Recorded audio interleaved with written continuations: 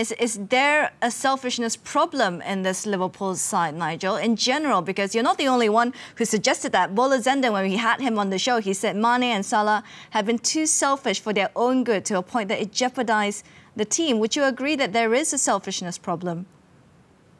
I wouldn't say it's a selfishness. I think it's a competitiveness. And at the moment, you talk about world football, those two names pop up a lot in conversations. Whether their futures lie at Anfield or they're thinking of elsewhere.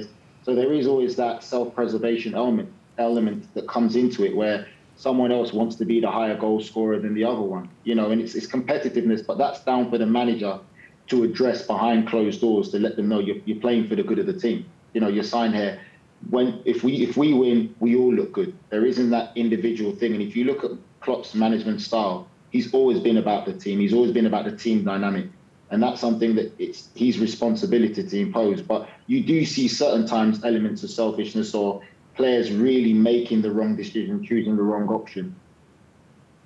Danny, do sometimes players get too selfish for their own good that it jeopardizes the team? Because I think Michael Owen suggested there are certain times when Sadio Mane could have gone down, but he avoided doing that just because he knows that Salah's going to take that penalty and he's going to rack up his goals for this season. Michael, it's quite ironic that Michael's talking about selfishness, because he was the best strikers in the world are generally selfish. They generally would rather score a hat-trick and lose 4-3 than win 4-0 and not score, as a rule. That's what strikers love, is goals. Now, Salah is the most selfish of the Liverpool forwards in terms of shooting from everywhere, all different angles. He wants to score goals every single game. I would have Mane's much more unselfish in the way he goes about his business, especially his work ethic off the ball. But I'm not saying Salah being the most selfish is a bad thing. That's why he's got 27, 28 goals already this season, whatever it is. You always need one or two players, but it's finding that balance.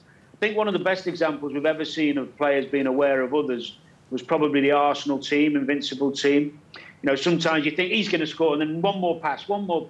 They didn't. There was no selfishness in that side, and the Barca one as well, that won the titles under Pep and the European Cup.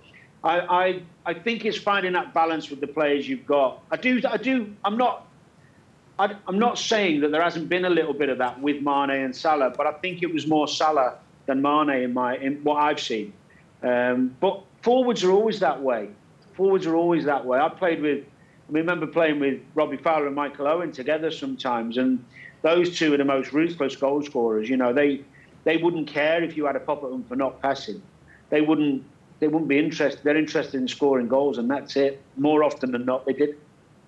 Should Mane then be more selfish, if you alluded that Salah tends to be the selfisher one, the more selfish one? Yeah, maybe. Yeah? Because I'm just looking at Sadio Mane's goal this season. It's really dropped off a cliff, hasn't it? His form. Well, it has, and I think he's suffered from the same things that all the other, lack of confidence, probably too many games, played at a high level for a long time, so he's being judged on the level he's created that Nigel was talking about. I think the difference is with Mane, for me, is the one player in the Liverpool team, when he's not scoring, still gives you so much. Defenders are terrified of him with the ball. He's got great tenacity without the ball. He's creative. He doesn't not contribute when he's not scoring. That can't be said about others. I think he contributes more than any other Liverpool forward when he's not scoring, if that makes sense. Yeah, I just have to agree with you on that one, Danny, completely. I think Mane is a big factor in Liverpool's success, regardless if he's scoring or not. He's one player that I'm sure if I was playing in this day and age, you wouldn't want him starting, because he's just going to be such a problem for your defenders, no matter who you're coming up against. He's a great footballer and he contributes so much even without scoring. But I do think that Liverpool do need to get a bit more effort from the midfielders in contributing to take the pressure off that front three. For such a good team with the passing and the movement, they need a lot more contribution from their midfield.